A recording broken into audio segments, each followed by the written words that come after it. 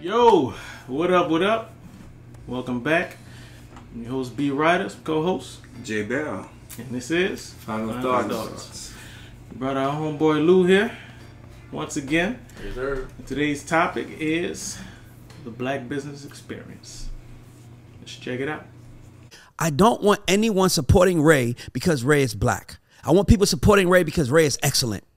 And the reality is that the black people have the worst customer service in the motherfucking world. And you can say that you don't agree with that because I'm going to why. If we get our customer service better, we'll make more business. Bottom line. So you can say whatever you want. When you go to the Chinese restaurant, they nice to you. They, hey Ray, how you doing today? No, they just as mean. Hey, I don't go to fucking Chinese restaurants. All right, but you know what I'm saying, Ray. Like, I don't go. We could yell and go make your point. I'm speaking for Ray. At the end of the day, Asians don't sit there and say, hey, your customer service has to be perfect. Your product has to be A1 before I support you. They support you. I spend $500,000 a year on bullshit, bro. And I love spending money. And the reason why I don't spend with black establishments like that, because they got fucked up attitudes. They don't give you a smile. They don't even say, hello, how you doing, man? I take your order. But I'm supposed to keep spending with them because they look like me?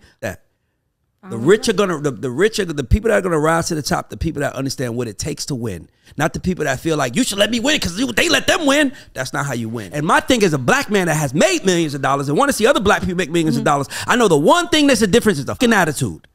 That's why I yell, because the attitude is the difference. And if you fix your attitude, everything else will follow. But you think, well, they ain't gotta fix their attitude. Well, we ain't them. We ain't them. Because if we was them, we would be where they are. We are us. And the thing that's holding us back is we don't treat each other with respect. We don't treat each other like we're thankful. So, Lou? What'd you say, Justin? He was passionate? He was very passionate about his point.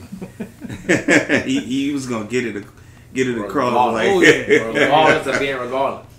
Right. Yeah. They must have had an argument or something beforehand. Yeah, he was like, I didn't watch the whole thing, so I'm like, yeah, you talk to.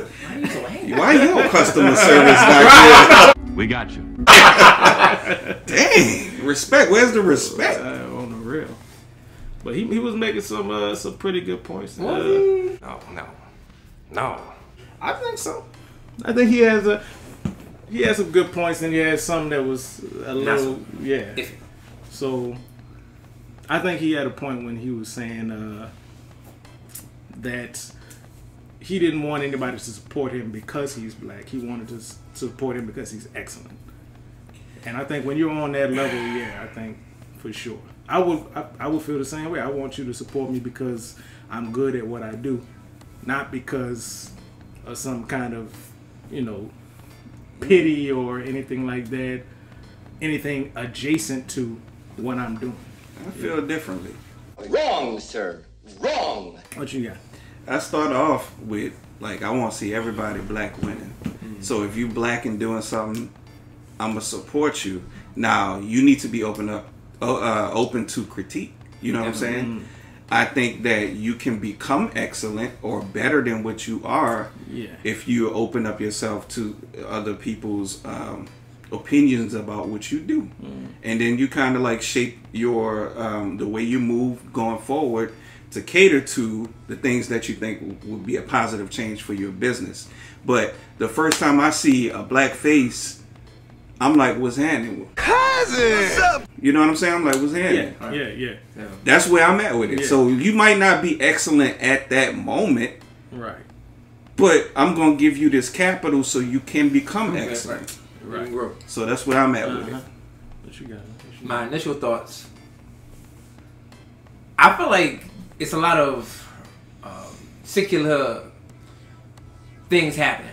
Oh, he got bars. Because I feel like, and he made a point of like the business themselves being, not the best or whatever as far as customer service. Yeah.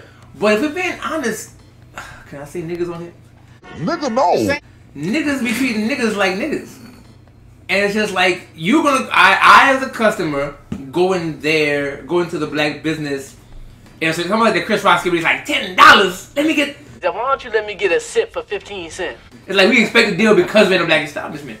And we don't treat black businesses like we treat white businesses. And then it's like, it's not fair they don't treat us the way white people do. But it's like, well, no. You don't treat us like, I guess ultimately, it's the responsibility of the person providing the service to, I guess, lead with that.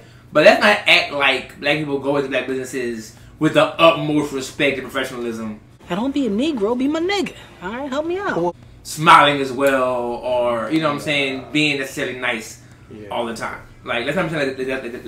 That's what's happening because it's not. So you're saying it's more of a two-way street. Where It's definitely a two-way street. Your business might be doing the best it can, but then you have customers, patrons that come in and treat your business like it's not excellent.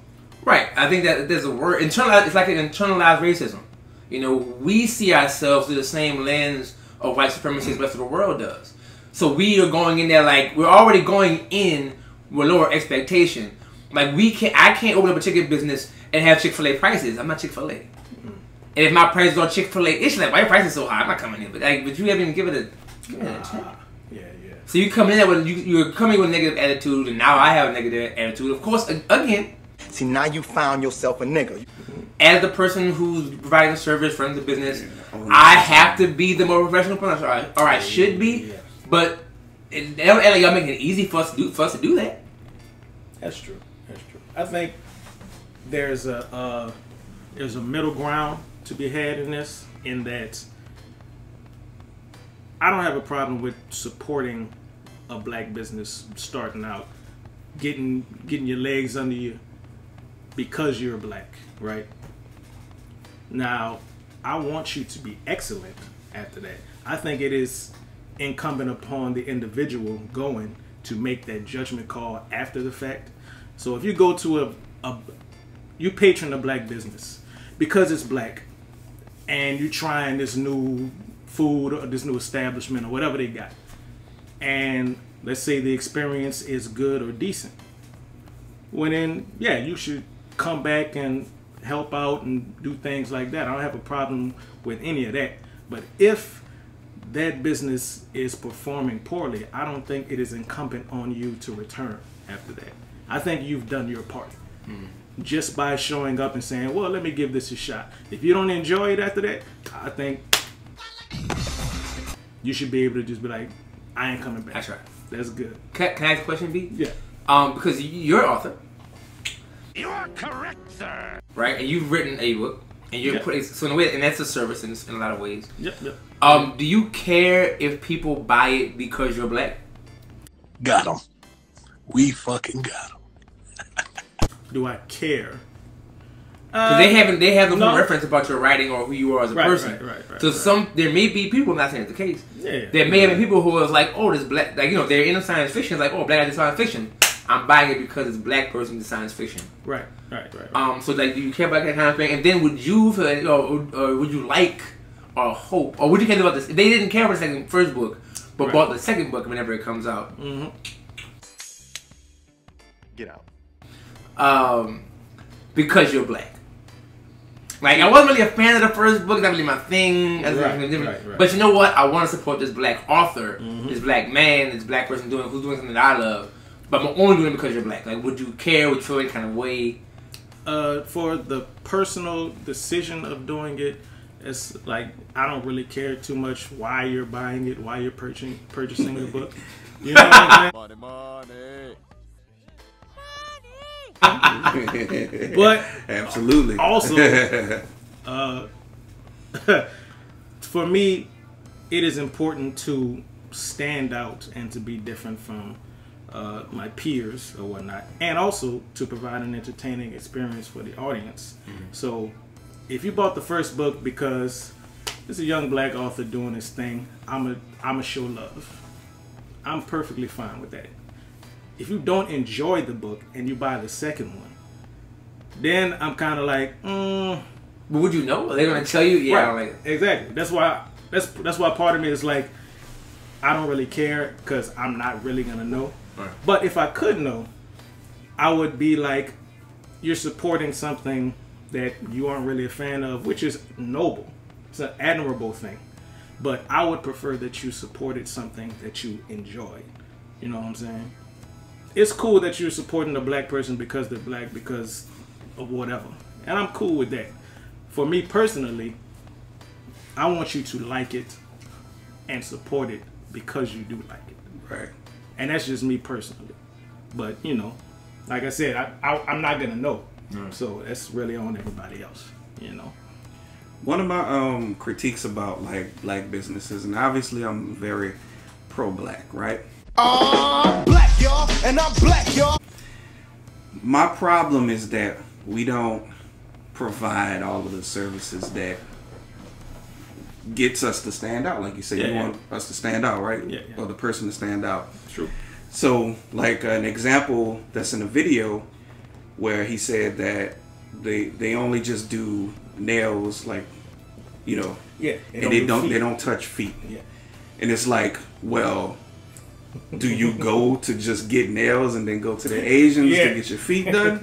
It's like you should provide everything. It should be everything, right? Because the Asians do all of it. Yeah.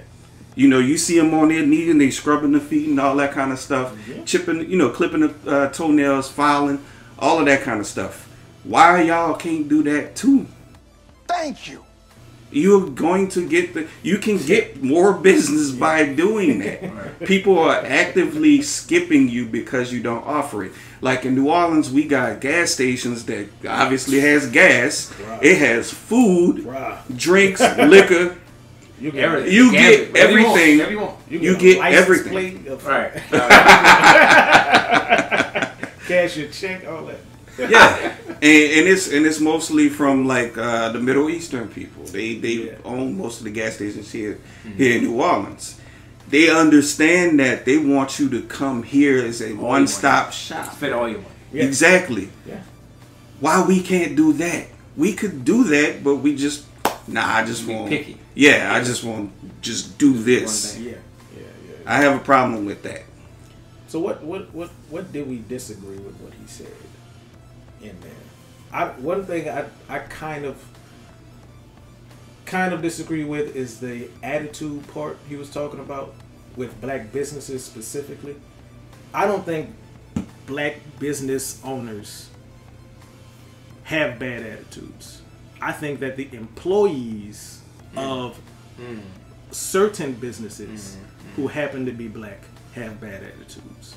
I think that's the difference. I think Popeye's employees have fucking terrible attitudes. That's not black people. That's not black people. But most Popeyes are in predominantly black neighborhoods. But then they're also hiring in those neighborhoods, though. Exactly. So you're going to get people who may not have the best dispositions because of where they are. Right. And I think we make the mistake sometimes of trying to make those two things coincide with each other when they don't. Because it's not a black person who owns the Popeyes that has a bad attitude. It's the people who work there, whether they're black or not, a lot of times. So do you not feel it's the job, it's the responsibility of the owner to hire people who are going to have better attitudes?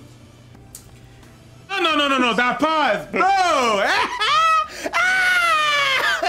No, that pause, bro. That's a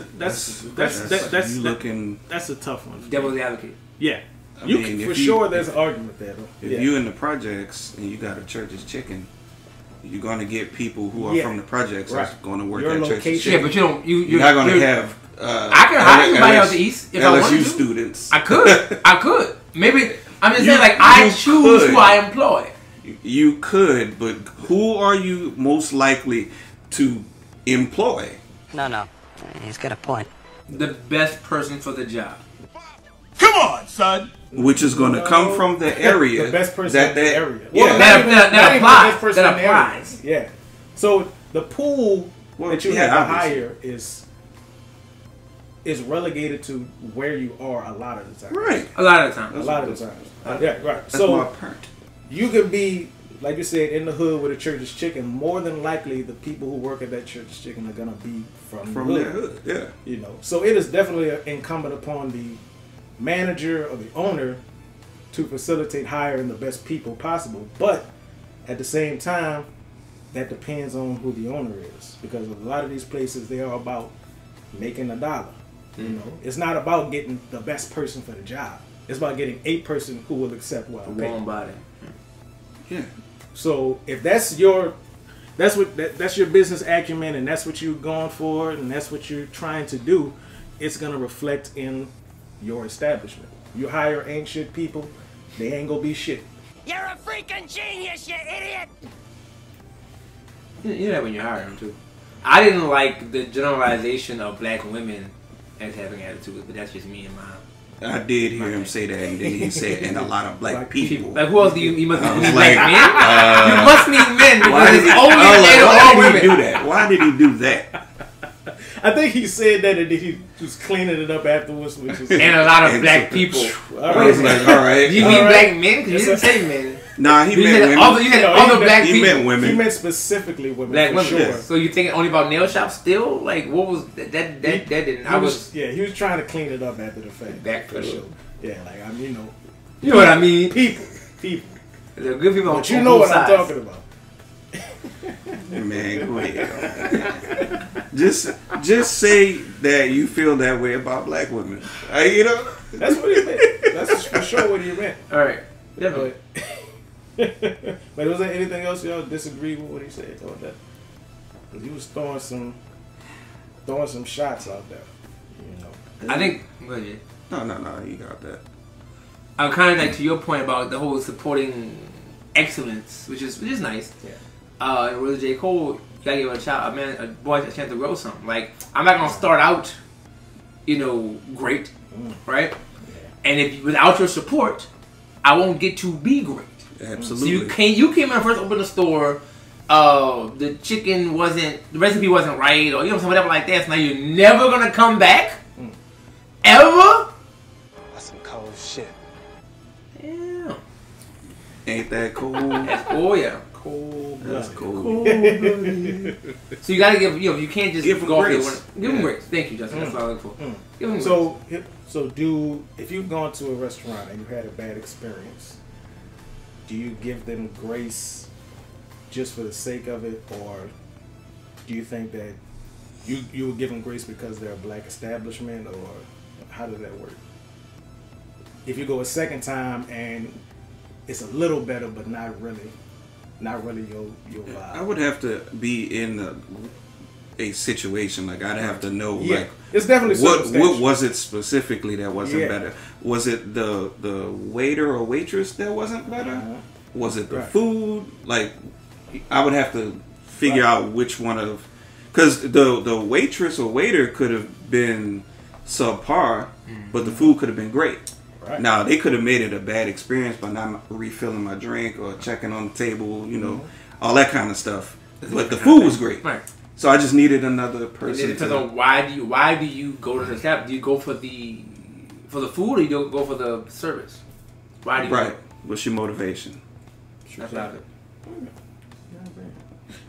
I mean, but I ain't gonna lie. I give more leeway, especially if I know that this is a new restaurant, right? Yeah. And because you're black, I ain't afraid to say it. You get a little bit more leeway. I know it's harder to be a black business, loans and all this kind of stuff, the things that hold us back. I know it's more difficult for us. Yeah. So, yeah, I'm not going to be an asshole. You know what I'm saying? I also wasn't a fan of, like, the whole... Because she was trying to say that, like, the agents support agents regardless, and I think they do. I think that no matter how bad an Asian experience at an Asian establishment, they're not going to go to a black establishment because the Asian experience... excuse me. Spit it out, man.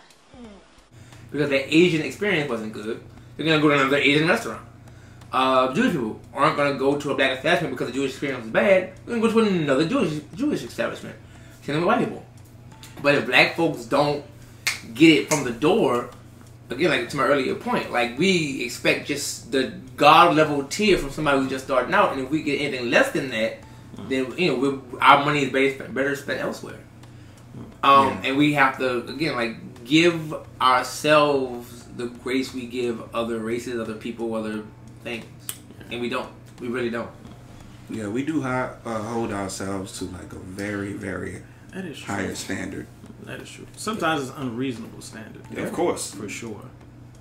I'm not even sure if I entirely agree with the idea that Asians support Asians or Jews only support other Jews. As far as what I've seen in my experience, like for me, what I've seen is like the Asians that support Asians are usually family. So that's the main difference that I've seen. Like, it's not I'm an Asian supporting another Asian. I'm an Asian supporting my brother's business. That's what I've seen. So do you feel like it's more? Because it can't all be related. So it's like, do you feel like it's just the camaraderie of the neighborhood? I think, and again, it's trying racism. So it's like, they may not be my brother. That's my best friend's brother's cousin uncle. I'm going to them. Yeah, because that is closer. Yeah. But as again the internal racism thing, that could be my cousin's uncle, brother, whatever. I'm not going to him. Oh, don't be like that. If I had a rock, I'll bust your head, bitch. He's yeah. I think that there's definitely a different level of camaraderie there, but I think that has more to do with their family orientation and the lack of the family orientation in our community. Do you think that's a race thing? Like, you think because we're black, we have. I mean, it's like cultural thing, right? So it's like slavery broke us up as you know, with generations and pipeline in prison, and that's why we don't have that. That definitely plays a big part. Systematic racism. Definitely a big part of it, in that our even when our families are big, we don't really own too many things. Right. So we don't have the option to support our uncle's business. Right. You know, but with them, it's like, especially if they're like immigrants, they'll come over, all live in one house, or stay in a place above the business, and we see all of the Asian people in there, and we assume that, oh, these are Asians supporting Asians, and it's like, no, this is a family, and this is a family business. Is what it actually is, and there's just a lot of that, I think, in different areas. It's like a whole bunch of Iranians or a whole bunch of Asians in one spot, and they are just a family. And the outside looking in, it looks like, well, it's this bunch of Asians supporting other Asians, and why don't black people do that? And it's like, no, we're missing the point that they're related to each other. That's why it works.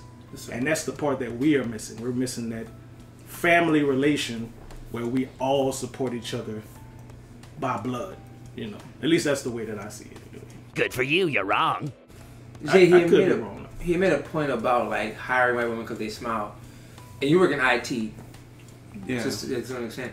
It's like, do you feel like your blackness helped you in it, hurt you in it? Do you think you had the code switch? Did you smile? Did you sing a little dance? So like, was that hard for you to make the transition to do that?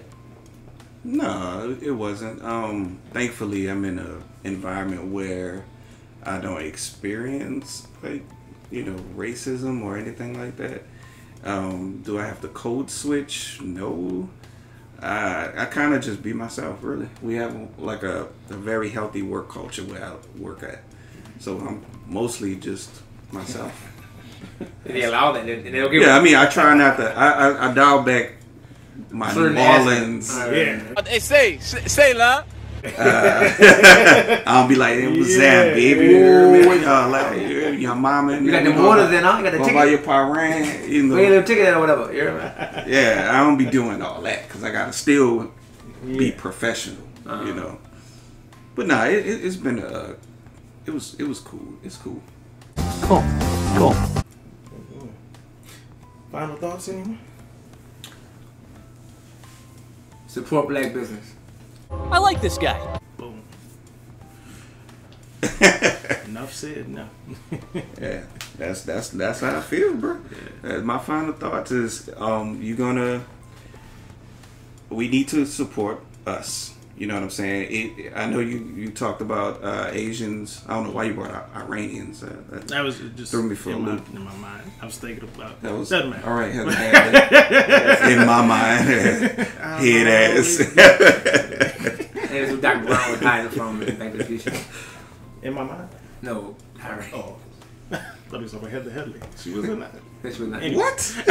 No, bro. Hell no, my nigga. Y'all wildin'. But anywho, as I was saying, if we're not like blood related, but I still feel like we're family because we're black. That's just point blank period. That's written on my heart. You know what I'm saying? I see you, a black person, man, woman, whatever else. What's up? All right, what can I buy from you? What you selling? What, you know what I'm saying? I'm trying to do some business. Right. You know, legit business. Don't come in the street, please. Don't ask me to buy a watch on the street. I mean, like actual business, like actual business. Please, I'm not buying nothing off you. Yeah. I don't know where that came from. Give me. Reckless. Yeah, of course. Yeah. I agree. I want to be clear. I want to be completely clear. We all agree with that. Yeah, you don't want the dude that opened up the trunk. Got something that might interest you. I got watches. I got toothbrushes to sell. Cheeseburgers. Why they all out of the pack? What are you doing? There's toothpaste on. No, yeah, for real businesses, I'm all for it. And we do need a cultural shift that leads us towards supporting each other like other races and ethnicities, whatever you want to call it. I would like to see that, but we got to be open to critique. Right. You know, a lot of people are passionate about their business and stuff like that. You got to be equally as passionate about the feedback that you get. Fair assessment. For sure. I think my final thoughts is piggybacking on y'all's, like, supporting black businesses are important, especially ones getting their legs out from under them, because you'll never know how great that they can be until they are able to get there. Right. With that said, the only caveat I was add is that I want to support excellence at the same time. If there's a business that does a damn good job, you should support them because they do a damn good job, whether they're black or not. But maybe we should give our black businesses a little bit of chance to get to that point. Now, if they get there and they still ain't doing it, then I don't feel like you have any obligation to support a business that you don't like. For sure. Which I think is fair enough. That's probably fair. But that's why I'm at with it. I think we all kind of have a similar agreement to that. But yeah. Anything else, fellas? I think that's our show, y'all. Thank you for Lou for coming down and helping us out with this one. Appreciate it. You know. Yeah, that. All of that. All of that. Support that. Support ignorance, please. But that's our show. I'm your host, Bwriter, co-host J Bell. And this has been Final Thoughts. Take 2. Yeah. Oh my God, bro. Take 3.